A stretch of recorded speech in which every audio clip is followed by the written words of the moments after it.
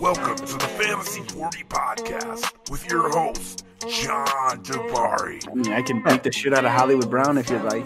Matt Walker. Like the DK Metcalf of running back. And Andrew Berg. I love Hakeem Butler, actually. He's starting to grow on me. Remember to like, rate, subscribe on Podbean, iTunes, Stitcher, and Spotify. Follow the guys on Twitter at the Fantasy 40. Enjoy the show.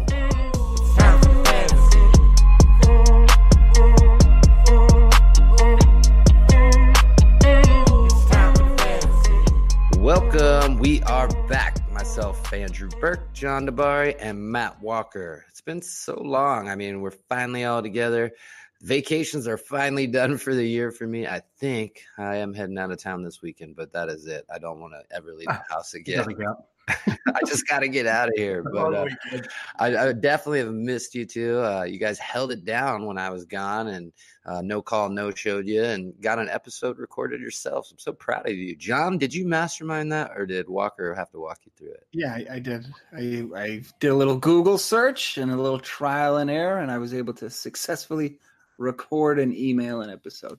That was quite impressive. What was even more impressive is you had the spots where I needed to take a look at. You know, it made it very easy to edit. But Matt, how's it been going, bud? I was getting settled in, and yeah, John did a great job last week, but I also think he's partly to blame for Google Hangouts getting rid of the entire recording process effective August 1st after he found out he was searching for Google. If you know anything about John's search history, he's on most wanted lists as far as that concerned. So, yeah, Google Hangouts found out John cracked the code on how to do it, so they're like, "We're shutting this shit down August 1st." But, time to go. Enough busting of the balls. We do want to thank our partners over at the Full-Time Fantasy Network. I mean, they got big things, lots of podcasts, rankings. They also have the FFWC. Walker, why don't you tell the listeners a little bit about that? Yeah, I mean, tons of online drafts, world championship drafts, and the like. They actually are doing, John, you probably speak to this a little better, in early September. And unfortunately, we just discussed this in breaking news. We're not going to be able to record on site in Las Vegas, John's home state, but they do, what is it, the weekend of world championship drafts live? Yeah, they have the live high stakes championships. I don't know where it is this year, but in one of the casinos, they rent out the ballrooms and everybody just sits and does live drafts. It's a pretty big deal. I mean, to be there, it's kind of cool. You get to watch all these high stakes guys put thousands of dollars on the line for these fantasy leagues. It's kind of fun in person just to see that many people drafting at the same time. I've went down last year and it was it's cool to see. I mean, if you like coming to Vegas, it's worth checking out. Yeah, just tell you. I think we got to set a goal for ourselves. You know, all things being equal, if we have this opportunity next year, we are going.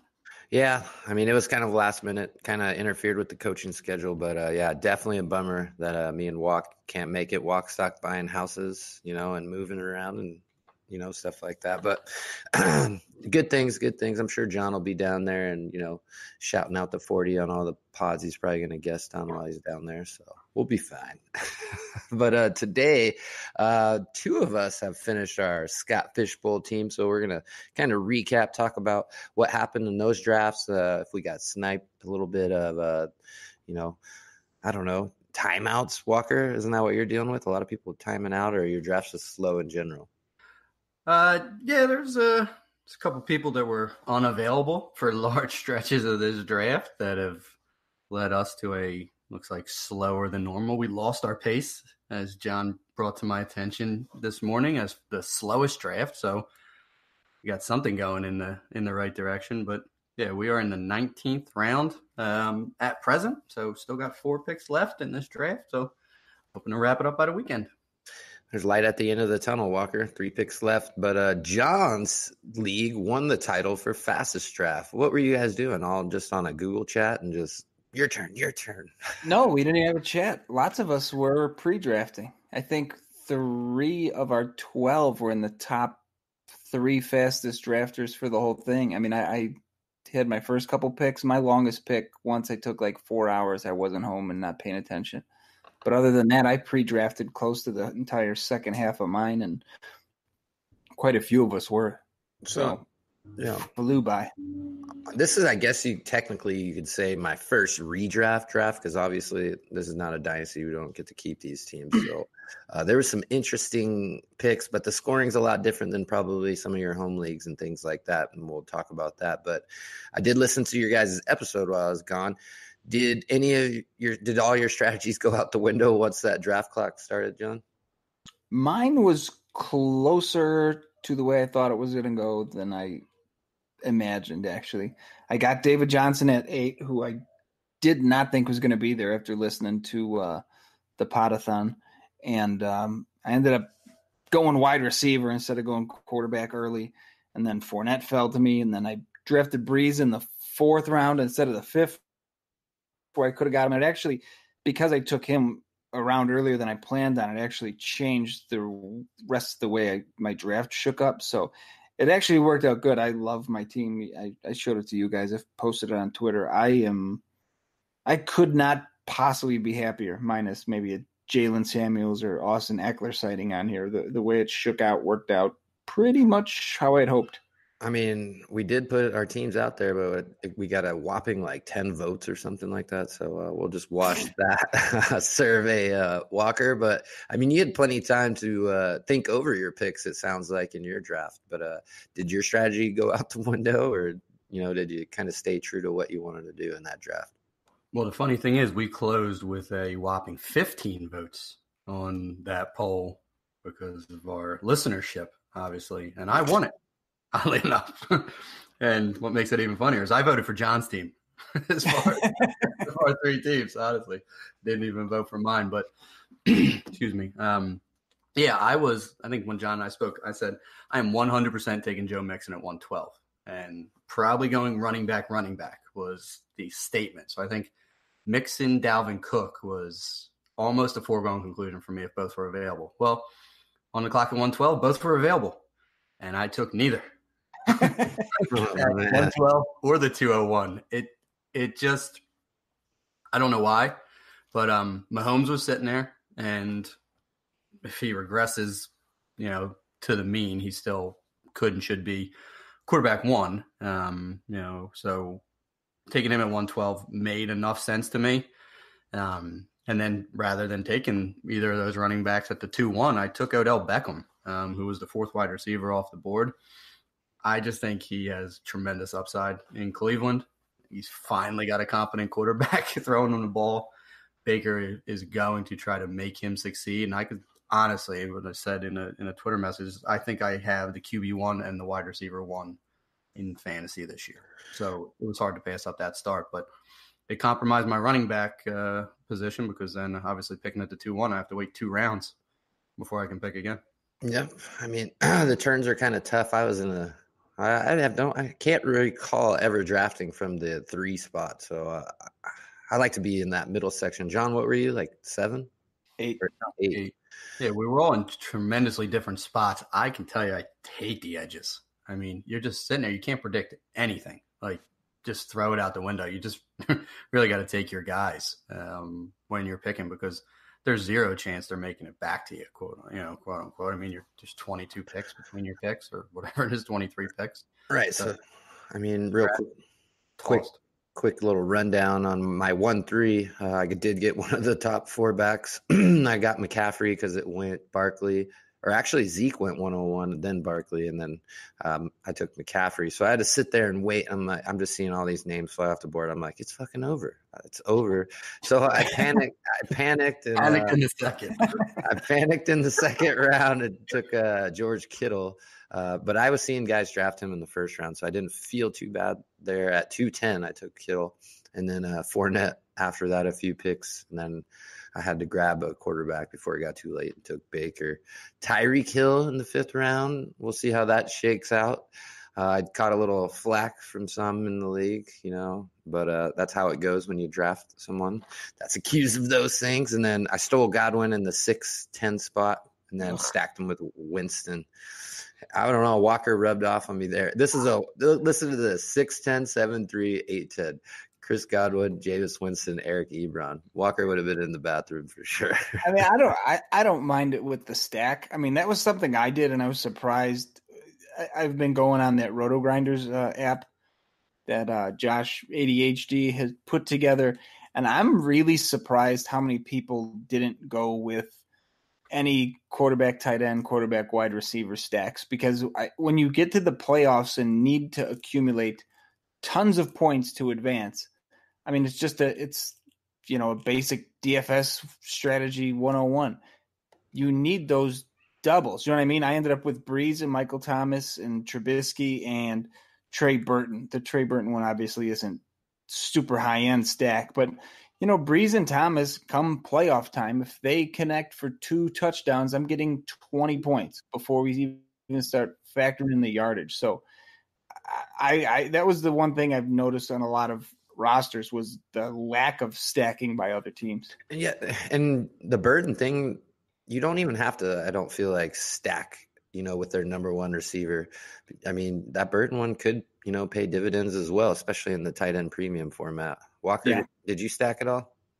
I didn't, but I took Mahomes, so there was no way I was getting Kelsey. I was thinking of Tyreek Hill. I forget at what point, but he went before I was comfortable taking him. So Mahomes didn't afford me any options. And Sammy Watkins, who we know I love, actually went pretty early as well. So it wasn't an option with Mahomes. I ended up getting Derek Carr and Mariota in the 9th and 10th rounds. Mariota, instant regret. Shouldn't have done it. Looking back the way my roster shook out, didn't need a third quarterback, especially with Mahomes, but not really much that I could stack. Waller went before I could have got him with Carr, and Delaney Walker went pretty early in my draft as well for Mariota. Jonnu Smith is still sitting out there, and he's someone I'm probably going to consider in 21 or 22. At 22, you could get a nice share. Keelan Doss. Oh, my God. Hold on, John. Keelan Doss, a real person? He is, in fact. Is he going to I like how people responded to that Twitter. Clearly don't listen to our podcast. But no, his did not stack. But John, I agree with you wholeheartedly. It's just there's value in that. What I found interesting, and I think I was listening to Matt Kelly's podcast about how those 5-point bonuses really devalue the tight end premium aspect of things. And it seemed to shake out as tight ends didn't fly off the board as I would have expected. But then when they did in those middle rounds, they kind of all got scooped up. But I didn't take a tight end until the 11th round, and I got Trey Burton as tight end 17 overall in my draft in the 11th round, and not too unhappy with that. And I paired him with Jordan Reed in the 14th as tight end 21. I'll ride with those two guys as my tight ends in this league. Yeah, it's not bad, especially after your first 2 picks. Mahomes and who'd you get? Odell. So you kind of got to attack where you want after that, because those are 2 potential 1 overalls. So that's nice. Let's get to the later rounds, and it doesn't have to be all Scott Fish, but we can throw some ADP that we'll get from the Full-Time Fantasy Network as well, and talk about some of these late round guys you kind of want to target right now before any injuries happen in the preseason and stuff. You can kind of start prepping if your home leagues draft a little early. I will reference, I'll just lead things off and start with the 11th round. This is before the news dropped about Melvin Gordon, but I picked up one and only Austin Eckler at the 11-3. I think even before the news, I think that's a great value in the 11th round. I think he was one of the more efficient running backs last year. So with the news of Gordon, not that I want to see him hold out, I'm pretty stoked about that pick, because I saw in other drafts, once that news dropped, he moved up quite a few rounds. Yeah, and before John goes off with his I told you so about loving Austin Eckler and how good he was last year. Eckler had standalone value. It wasn't dependent on a Gordon injury. And, I think that's a value pick where you got him even if Gordon news didn't break. So, certainly kudos to you on that, because, he showed tremendous value last year. And God forbid if Melvin Gordon actually does sit out some games this year, you're going to have a fringy RB1 on your hands. And we mentioned it before, just kind of, tying it back to the Scott Fishbowl scoring.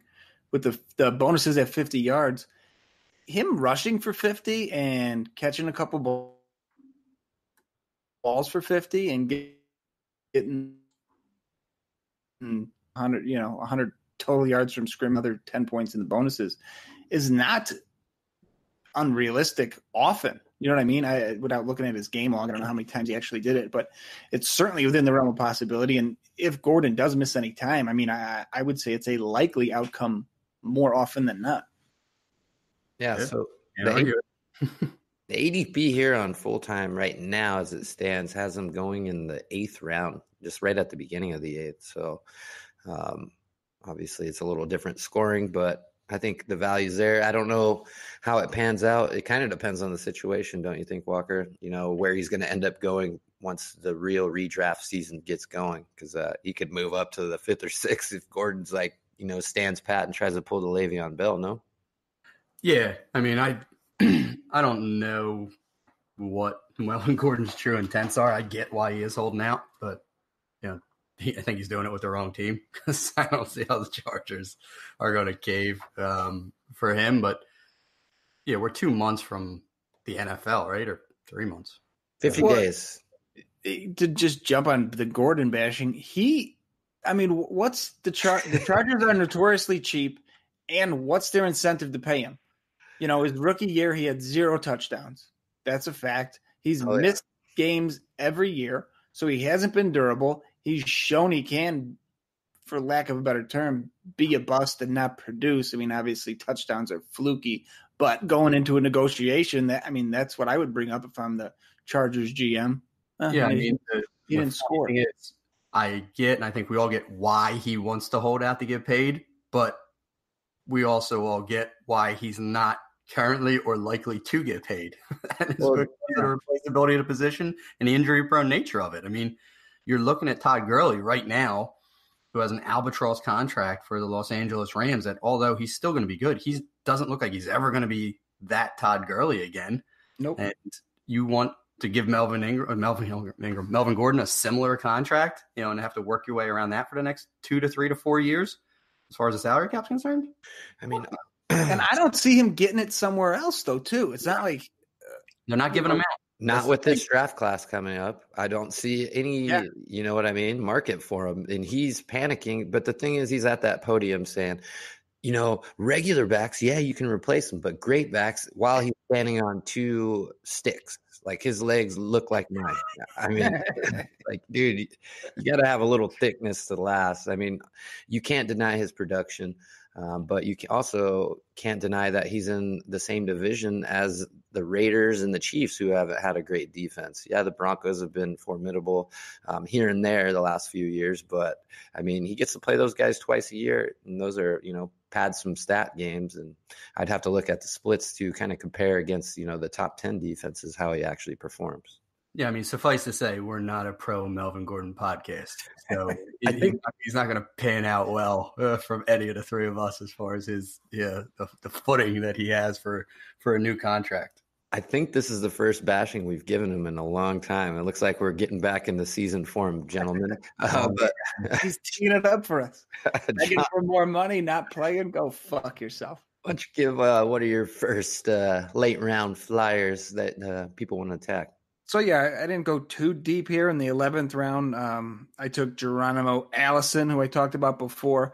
One of the interesting things, so I looked at the ADP from Fantasy Pros, and then I compared it with the current ADP from the FFWC early online drafts. So a lot of times these FFWC, the FFPC, they have a lot of money on the table here. So these high-end, high-stakes drafts tend to go a little different. So in those leagues, Geronimo Allison is going 91st overall. In the kind of general Fantasy Pros ADP, he's going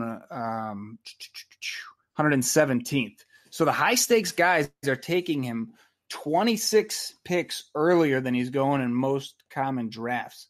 So that was kind of something I pinpointed on as we go on a few guys who are getting really overdrafted by guys who have big money on the line. So to me, that's another good sign to buy him at his current price for redraft this year. And if you could get him cheap in Dynasty.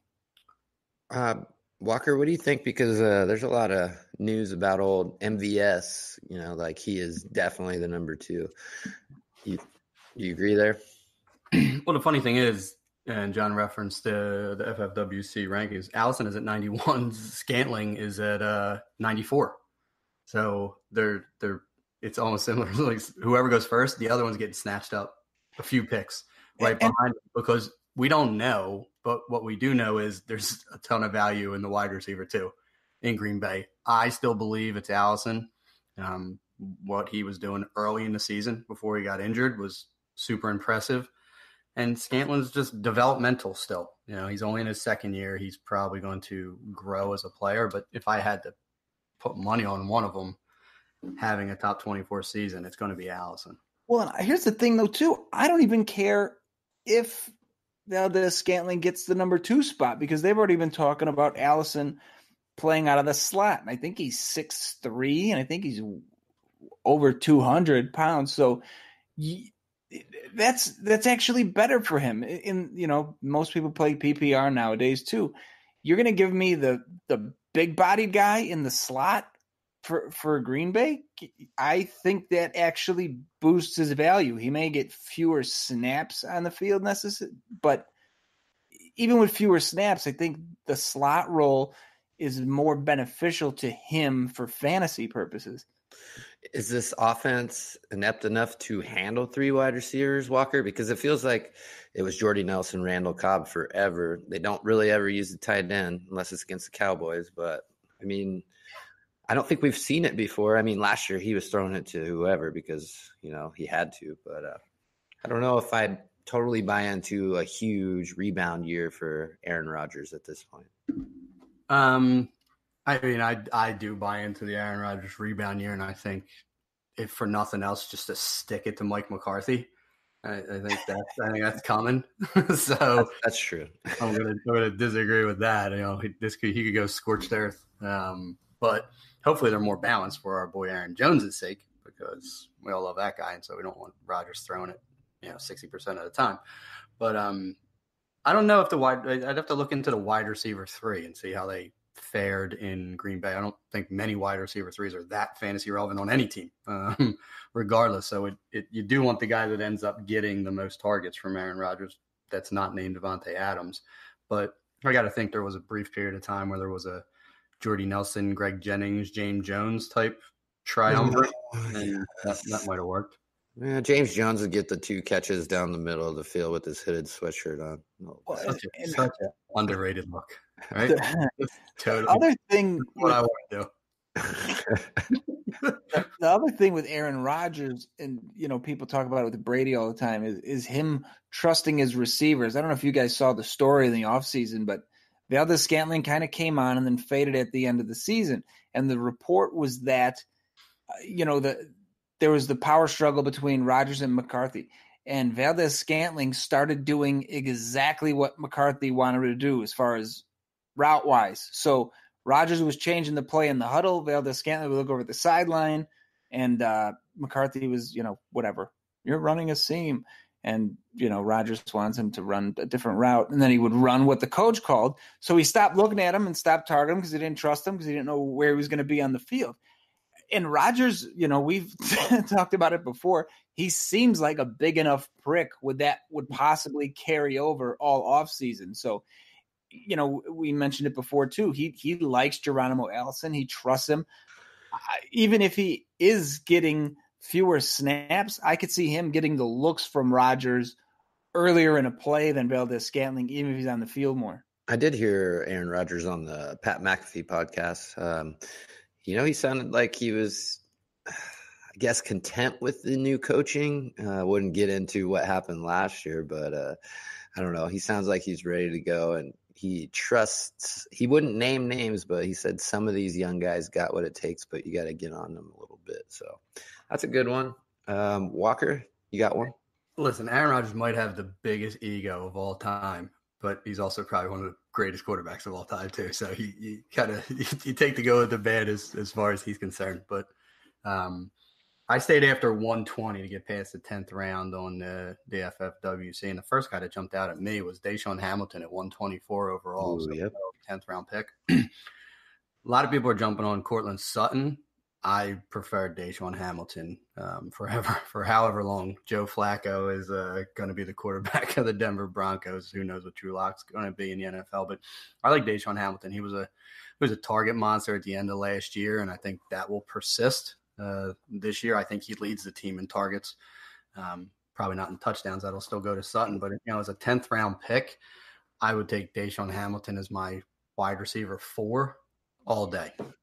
I got him in the Scott Fish Bowl, and he was wide receiver 69 overall at 15-12. Damn, you got him. I stole him. Yeah, you got him later than I did. I got him at the 15-3. I mean, obviously just a few picks later, but I think everything you said correct. I know John's been kind of secretly in love with this guy, talking about his route running for the last, year and a half. When we were talking about rookies last year, said he was one of the most polished route runners coming in the league. So I don't know. Emmanuel Sanders is posting a lot of freaking videos, and when people do that, that means, they kind of struggle. So here's an interesting thing for you guys. So I mentioned comparing the high stakes leagues ADP versus for lack of a better term, the common man ADP. Guess how much earlier Deshaun Hamilton is going in the high stakes leagues compared to general ADP? I'd say 4 rounds. Yeah, I mean, I just off the top of my head, probably. I mean, surprising based upon what you said. I'm sure it's going to be shocking, but probably in like the 13th, 14th round. So Andrew hit the nail on the head. He's going 48 picks earlier in high stakes leagues. So yeah, he's going 4 rounds earlier, which to me is, like I said, like I mentioned earlier, that's screaming by at his current ADP, which I think in general leagues right now is around 172, which puts him in the 15th ish. I wonder what his trade value is over at the Dynasty Trade Calculator, just to figure that out, because even in Dynasty, I know this is a redraft show, I don't think his value is crazy up there. I mean, I'm going to say it's greater than John Ross's, if I remember correctly. John Ross is like a 4, whatever he ran in the 40, right? Like a 4.24 or something. He's a negative value. You got to add a check just to get rid of him. Oh, Jesus. But no, I love Deshaun Hamilton there. John, you got another one? I actually got kind of a comparison. I was curious what you guys thought. So if you had to pick right now, you're on the clock, picking between Kiki Kuti, our man, or Anthony Miller, who do you like? Just because Will Fuller can't stay healthy and because of Miller's shoulder injury, I have to go Coutier. I don't know. I'm starting to buy into these little hype threads I'm seeing all over Twitter. No rookies came in and caught 11 balls or some shit like that. So Coutier for me. Who do you like, Walker? Miller. Ooh. Okay, so general ADP, Coutier is roughly 131st. Anthony Miller is 149th. In the high stakes leagues, Coutier is 90th. Anthony Miller is 100. So they're both going about a little bit over 40 picks earlier in the high stakes leagues, with Coutier ahead of him. Now, what's interesting to me, you just talked about the Dynasty Trade Calculator. So I ran both of them through DTC, and Anthony Miller is at 10.9 and Coutier is at 4.6. So the trade value, according to DTC, is in Miller's favor, even though he's being drafted later in all formats right now. Per DTC, I was correct. Yeah. Yes. Whatever. I just think a lot of it, I don't know. I don't do the calculator. I don't know the algorithms, but I think a lot of it has to do with last year's production. Obviously, Miller was a little bit more productive than Coutier, but Coutier only played 6 games. Right, and I just see the values flip-flopping. We'll see what Trubisky And to answer your question, Hamilton's actually right in between them, value-wise. Closer to Coutier, but him and Coutier are about the same. So Miller's even higher than Hamilton then? You actually, at their current value on the calculator, you could get them both for Anthony Miller. Oh, wow. I would do that deal in a heartbeat. Would you do it then, Walker? No, you're just, you're getting deeper assets. Yeah, I love Miller, but give me the two guys. Throw more darts. You said no, Walker? No, I said I would. Oh, I was like, Jesus, we have a new Joe Mixon in the house? Like, I never knew you loved Anthony Miller this much. I do. I don't like him as much as John does over Allen Robinson. But I do love. I like that he got his shoulder finally fixed. And supposedly that should be behind him because they said he dislocated his shoulder like 6 times last season. And that's just insane in the grand scheme of things. Miller? Anthony Miller. Yeah, he had surgery to hook it in properly so it doesn't stop popping out of place. He's like the Mel Gibson of Lethal Weapon fantasy football. As someone who had that problem myself in the past, it doesn't even hurt anymore. Are you playing professional football, John?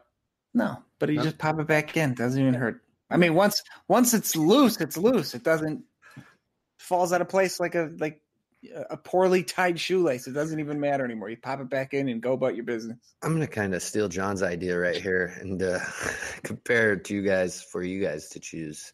One's going 159. The other one's going 161. So they're literally going in the same spot. But one is Chris Thompson from the Redskins and the other is Giovanni Bernard. Obviously, Geis news came out early last week. He aggravated a hamstring or something. I think a lot of it has to do with, not being able to work out full speed and then trying to finally get geared up for training camp. That's got to be what he's doing right now. And the other just seems to get no love in Cincinnati right now. I think we talked about him on the Pet Cemetery, dragging his ass to the grave and getting him back up. But I think he still has juice left. Walker, who are you choosing out of those two? I'd go with Gio. I think Chris Thompson is just a bit player. I think he had 2 big games to start last year, but re-signed AP, and if Geis comes back with any certainty, Thompson's going to have a really reduced role in that offense. I don't care if he's a primary pass catcher. And then they drafted Bryce Love. I know we're talking redraft, but he's as good as gone from Washington in a dynasty perspective. So Chris Thompson's about to flame out. I have read that they intend to give Gio more work this year, and I think said 10 to 12 touches a game, which would be perfect for him. He can be super productive with 5 or 6 carries and 3 or 4 catches a game and give you a flex appeal. So I would take Gio leaps and bounds over Chris Thompson. John? I am a Gio fan. However, I think Chris Thompson has an established role in Washington, even if all the other guys are healthy, which I don't think they're going to be anyway. But with a new coach coming in, Joe Mixon ahead of him, they drafted Travion Williams and Rodney Anderson.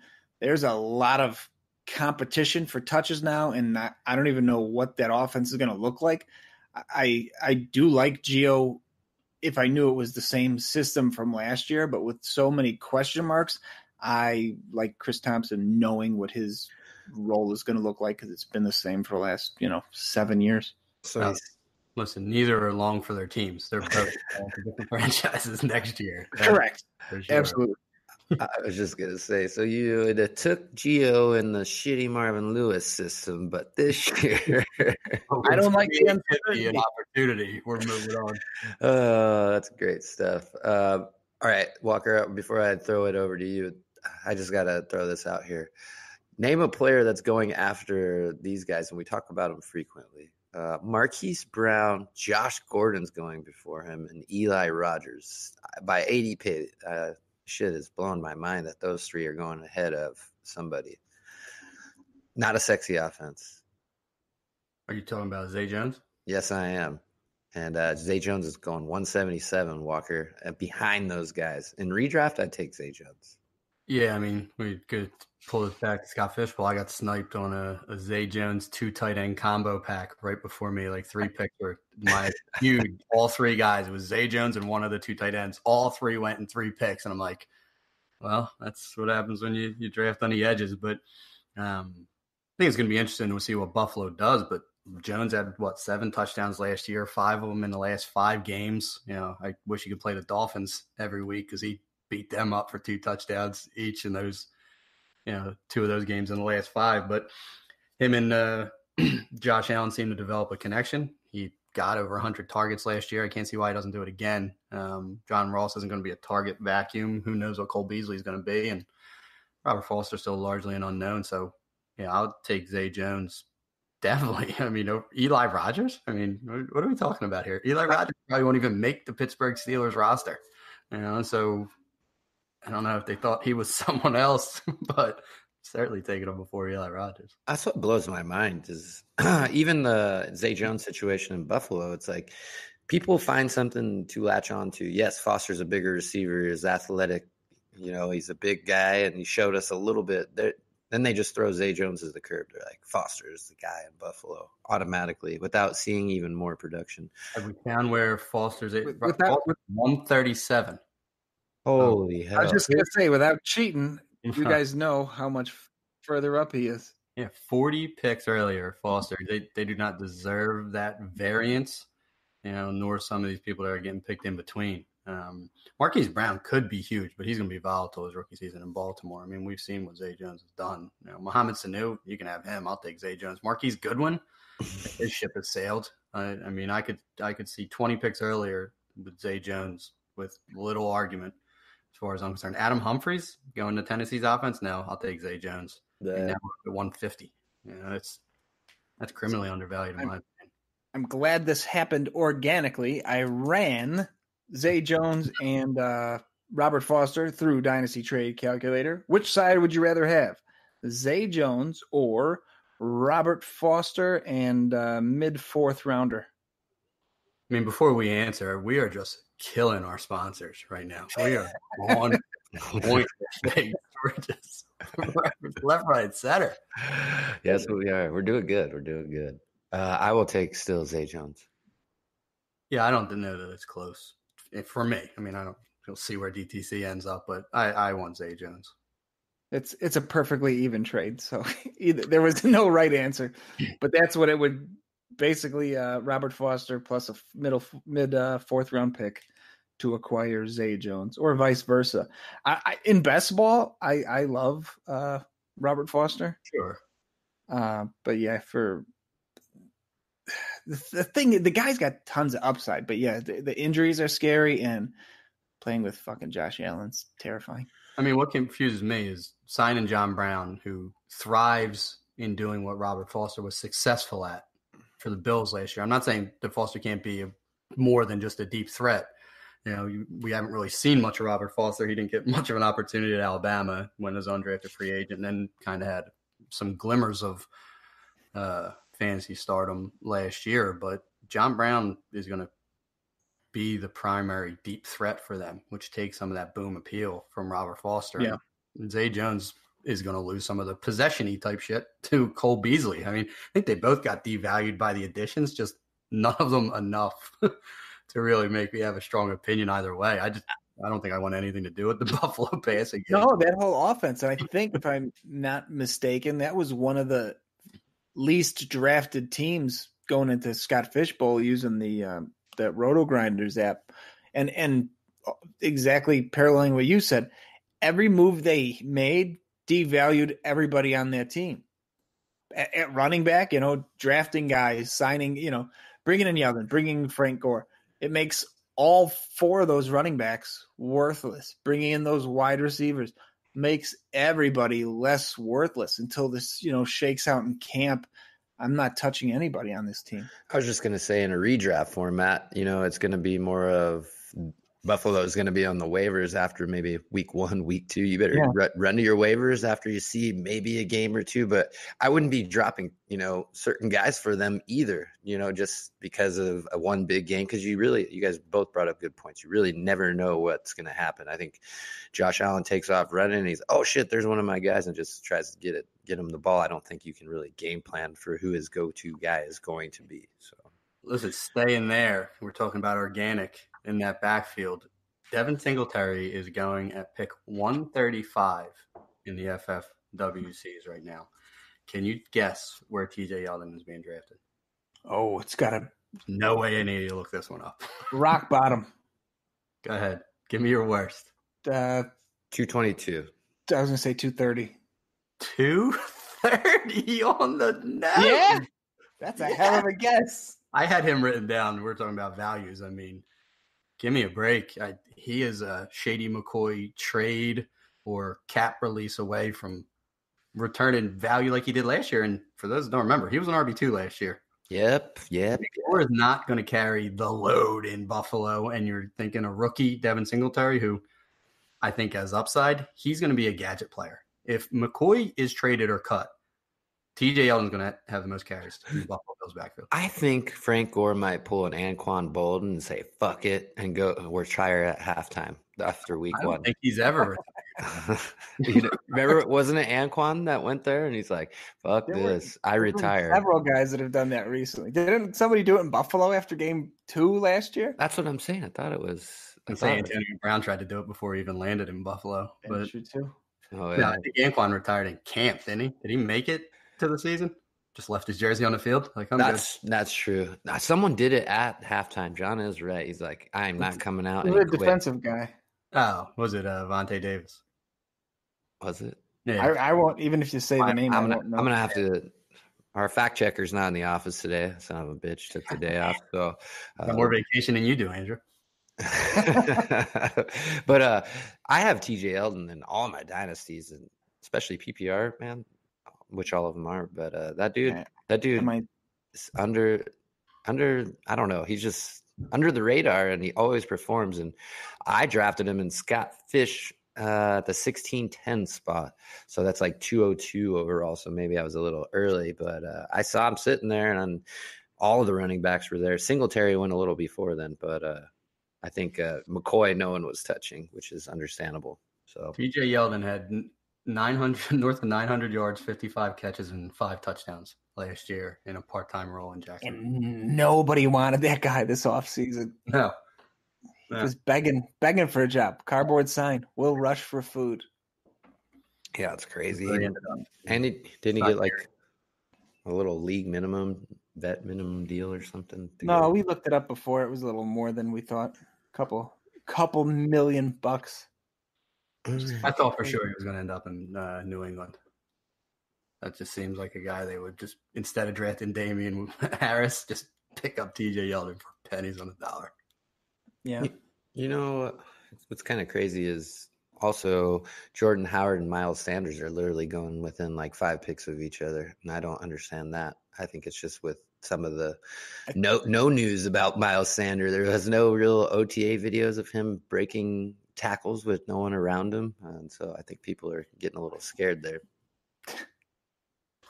It's going to be interesting. It's going to be a slow grind in Philadelphia. I still think first half of the season is going to be Jordan Howard. Second half of the season is going to be Miles Sanders, which doesn't help anyone in redraft. But if we're talking in that ADP range, Latavius Murray at 81, just one pick ahead.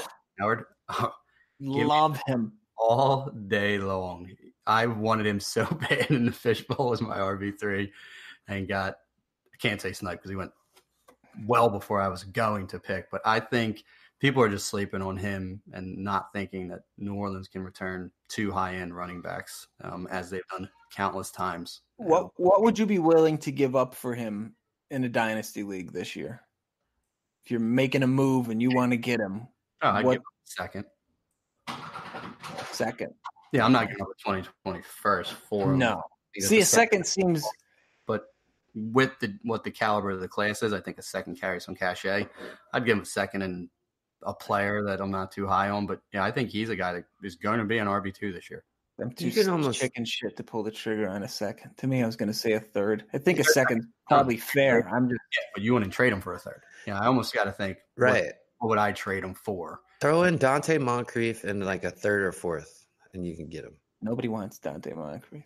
I do. I'm buying in. That's my sleeper this year. I hated him, but this is the year when everyone gets off the Moncrief chain. That's when I jump on. This is the year. He's out of here already. Hey, I heard him swooping up Martavis Bryant. He's been, Oh, there you go. That's a Burke guy. He's Williams is eating his lunch in Oakland now. So yeah, but he applied for reinstatement, so I went and scooped him up. Martavis is coming back. The pot contingent is going to be back in the NFL. Randy Gregory's applying for reinstatement. Josh Gordon's already catching passes from Brady. He'll be somehow activated by week 1. I swear, old what's his name, Robert Kraft or whatever his name is, got Goodell into one of those shops with him. He's like, "Come on, man, let's just go have a conversation." But I'm in. Anybody else? Somebody that stuck out to me, good old Seattle Seahawks, David Moore, going 192, which is about 20 spots higher than average ADP. But, you know, he finished last year wide receiver 36. He's being drafted this year as wide receiver 84. I think he's being way overlooked. I mean, the Seahawks, they lost Baldwin, obviously. Lockett's coming in as the one. They drafted Metcalf. They drafted Ursua. They drafted Gary Jennings. So you've got a lot of unproven rookies, and you've got a guy who played well with Russell Wilson last year. So to get, you know, wide receiver 3 possibly value, there's no reason he can't end up worst case scenario wide receiver 48, wide receiver 4 with the last pick in your draft, 21st, 22nd round, just throwing some wild darts there at the end. I like the upside he has. I agree. I think they're going to give Metcalf every opportunity Correct. to see him be on the field with Lockett. So Moore's probably going to be their wide receiver 3 pretty early on. But at that price point, he's a free dart throw, and he's someone that I have my eyes on at the end of the fishbowl, actually, because he could boom games, or if an injury happens, he's the only one that outside of Lockett that has any rapport with Russell Wilson already. So, and for me, kind of what I did towards the end of the fishbowl was looking at, you know, what number this guy would be. So, like for me, for example, I got Trey Quinn in the 19th, who was wide receiver 80. So when I was drafting towards the end, I was like, can this guy return better value than wide receiver 80? And I mean, that's an astonishing yes, especially with this scoring. So kind of the same thing with Moore, how I was looking at some of the FFWC stuff here.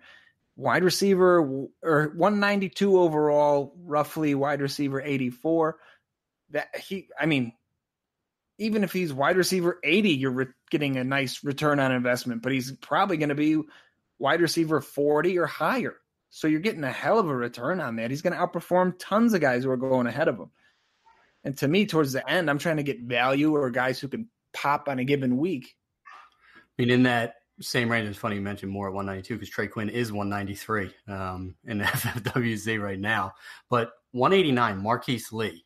I took him in, I think, the 17th round of the fishbowl. And while I think Dede is their clear wide receiver 1 now, Marquise Lee is a forgotten man because of his ACL injury that happened in the preseason. So he's going to be a year removed by the time he's back on the field. And he's put some productive fantasy seasons up before. And now as a competent quarterback, I think Marquise Lee at 189, he can be a wide receiver 3 this year with little shock, in my opinion. If you want to bash somebody, you know, you mentioned John Ross. You're talking about him goofing around earlier. I took him in the 20th in the Scott Fishbowl.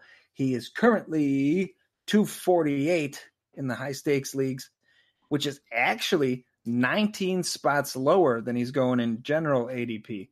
So he's somebody that the high stakes guys are not getting any part of. So actually that kind of is giving me pause. I think I got all hyped up when you brought up the 7 touchdowns a couple weeks ago. So now I'm going to pump the brakes a little bit. If the big money isn't on him, I think I'm going to start cooling off on him myself. Well, listen, just to make you feel a slight bit better, I also drafted John Ross recently in the 8th round of the fishbowl, and he was wide receiver 77 overall. So 7 touchdowns, 77 overall. Value, I wouldn't take him in the 17th. Now he's in the 18th. John Ross, no way. He worse than wide receiver 77. This just can't happen. I'm trying to find Jalen Richard on this, and I'm really struggling because I got him in the 19th round, and I know, Walker, you're huge on Jacobs, but I don't think his role goes away. So I'm so huge on Jacobs that he's my running back 1 in the Scott Fishbowl, and I am crazy happy with that. I did see Richard on here, 176 overall for Richard. going around the likes of C.J. Anderson and Justin Jackson at present. I've got one last big faller for you guys. There he is. It's the biggest difference of the people I saw, negative anyway. Philip Dorsett is going 50 spots lower in the high stakes leagues. And he's somebody I thought, oh, well, with the vacancies in New England and blah, blah, blah, maybe he can do a little something this year. But, yeah, if the big money guys are drafting him 288th overall, that's pretty disgusting. Where are they drafting Demaryius Thomas, if at all? I heard he's getting cut. I don't see his name, but I'm not even going to look. Fuck him. Yeah, Garbage. They don't have much. Listen, I don't see his name anywhere on here. I wonder if Gronk is going before them, and he's not even playing. He should. I got Philip Dorsett in a couple leagues, just as like a throw-in. Like, 298. Too high. Listen, he's counting 3 picks after Rashad Perriman. Let's just let that sink in. So it was a nice career, Demaryius, but I agree. You're torn Achilles. You're like flipping your car over with people in it in the off season. You totally moved on, my man. So it was a nice run in Denver, but he's not going to be anything for the Patriots. That guy's mother got out of prison, and his life he's never been the same. His mother was in prison? Yeah. Oh, yeah. So was his grandmother. His grandmother and mother were big-time drug dealers, and his mom's been in prison most of his life. He was raised by his former drug-dealing grandmother, and his mom got out of prison like the week of the Super Bowl, whenever that last Super Bowl game was for him. Funny now, all that story about his mother being at the Super Bowl, but totally disconnected the whole rationale behind it. But now I'm in favor. I want Demaryius Thomas to be something. We like those stories. But, keep mom away from Josh Gordon when he gets reinstated. That's probably something that the Patriots need to keep in mind. There's some crazy, moms out there that these players have to deal with. I think Des Bryant's mom was like a hooker / crackhead or something at some point. So that was a famous combine story, right? With Des. Oh yeah. There's, I think, a video of him like, "Get the fuck out of here, mom." I don't know. There was a video of him, dragging a woman into or out of a car, allegedly. A surveillance cam video that's never – look, nowadays, that thing doesn't exist. If it existed, it would have been released already. Oh, Jerry Jones pulled some strings on that one for sure. Put a bow on this. Rob Gronkowski, 245 overall. So you are right. Gronkowski is still being drafted ahead of Thomas, who is currently retired and dropped significant weight, as we've all seen, living his best life on Twitter. If he plays this year, it is going to literally be when it does not matter for fantasy. Living like he's Andrew Burke. Drops 25 pounds a day. Vacations. Yep. Drinking, vacation. Yeah. Forward my mail. Yeah. Wow, you should have seen my mailbox. Jesus. Ignoring responsibilities. Yeah. Totally. You guys got it. Jerking responsibility. You sons of bitches. So it looks like this year, I'm going to go ahead and close it down. We are going to have to do the all 32. I think we're going to break it down into 4-team, obviously the divisions, AFC, NFC, and then we'll do the, North and South and all that stuff. Sound good to you guys? I think that might be the next, yes, sir, round of shows. Do 10-minute clocks on each team and stick to the 40. Is that possible? We have yes. And just move on. Next team. Whatever we don't get to, we just don't get to it. Not that important. So we all got to button it up. Sounds good to me. That'll push us to the test because we like to go on side tangents about Melvin Gordon and his chicken legs, criminal mothers, crack dealers and all that stuff. So we'll try to keep it reined in, but we'll still have some fun. Teen prostitution. Oh man, but it was definitely good to be back, guys. I think it's going to be a good offseason. I mean, I'm just ready for training camp, see who blows their knees out. Not that I want to see it, but we just got We just got, bloodbath. this is when the teams really start to take form in Dynasty. You know, all those trades you made this offseason, some could come and bite you in the ass, and some could be like, you know, to your fellow league mates. But that's just how the cookie crumbles. But it'll really give us a better perspective on redrafts and what to expect, and maybe the touches where they're going to go. So big things coming. I'm excited. Anything else, Walker? Nah, I'm good. Let's button this one up and dive into that all 32. I'm excited. Me too. It's always a good conversation. It usually enlightens me to a few things going into redraft. Well, and it would not be a show if one of our children did not make an appearance. So there we go. Got that. Is that mine? I don't know whose it was. It might be mine. I locked him in the closet and told him to be quiet. John's outside. Yours are in the closet. Mine are gone. That's yours. That's Okay. a Walker shot. All right. I was like, the red light's not beeping on the door I have, you know, the little red light bulb, like they're trying to get out. So I'm with kids in it. all right. We'd like to once again thank our partners over at the Full-Time Fantasy Network. Guys, we did get some new ratings on the old, what do they call it now? Apple Podcasts. So thank you. We appreciate it. Don't have the name in front of me. We'll give you a shout out on the next episode, but thanks for taking the time and leaving a rating. For the rest of you that haven't done it, do it. Please. It helps us out. It gets us more listens. But remember, we're at Apple Podcasts now. What else? Spotify, Stitcher, Podbean, wherever you want to go, we're there. And we're literally everywhere. We are. But make sure, give us some followers on Twitter too. Google Play. Are we on Google Play? We are. Nice. At the Fantasy 40 on Twitter. You know, Play going away as well since Google Hangouts is going away. You know, whatever we're on, we're trying to keep that on the DL. That's why I didn't mention it. They're probably listening. They're like, they're on Google Play. Delete it. But down. Take it down. Till next time, for myself, Andrew Burke, John DeBari, Matt Walker, we are the Fantasy 40, and we're signing off.